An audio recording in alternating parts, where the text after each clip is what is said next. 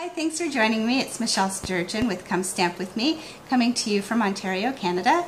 And today I'm going to show you how I prepare my dies for storage. So I get my dies, I put them on magnet sheets, and I prepare them to store in my storage box. So here is a brand new one that I got, the Stitch Rectangle die, still in the plastic. And I'm going to show you exactly what I do step by step. All right, I'm gonna go ahead and flip you down now. Mind my hands.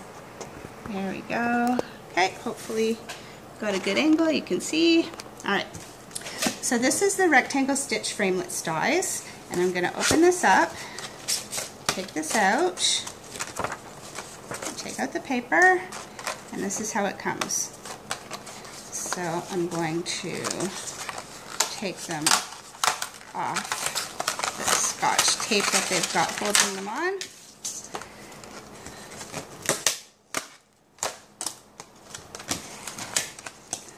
There's a lot of dies on this one. It's a lot of dies.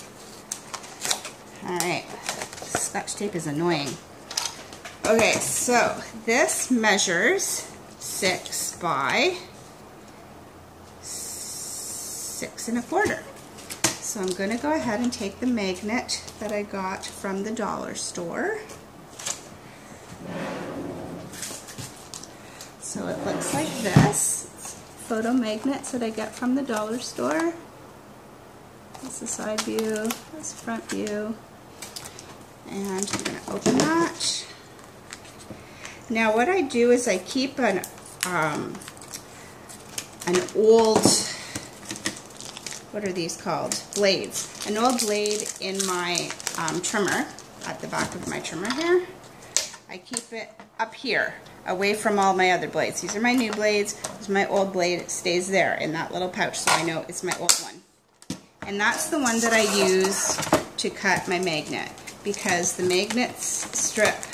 magnet will totally destroy your blade. If you use it and then try and cut paper with it after, it will rip your paper. So 6 by, let's double check. Yeah, that's perfect.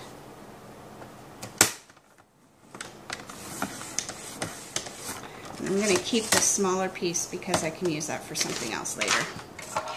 So then I tear that right off the backing and move out of the way, dies. And I'm going to put that right on my piece of white, like so. There we go. And now it's a case of putting these back on. It's going to be a tight fit, I think. Oh, I can't wait to play with these. These came out last year, but I didn't buy them because I had other brand. And I thought, I want to try them, because these are a little bit differently sized, and I'll be able to use them with other things. Get a lot of dies in here. Like, this is a really good value, actually. This would be perfect for cutting out words. And we have this random one right here. Alright, so they fit perfectly on there. And the best part is, they won't come off.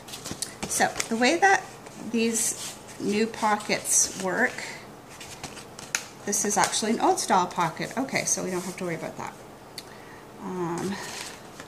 With the new style pocket, I put it in this way so that when I go to close it, it makes it easier to close. With these, it doesn't matter much. This does have the name on it. But when I get dies that don't have the name on it, like the detailed peacock that I just did, what I do is I take my Dymo label maker and I would print out what I would wanted it to say. So in this case it was detailed peacock. I hit print, it prints out, I cut it, and then I stick it right on there so that it's got the word on there. But the old style, this came out last year, so the old style already has the words. New styles don't. New style I use the label maker for.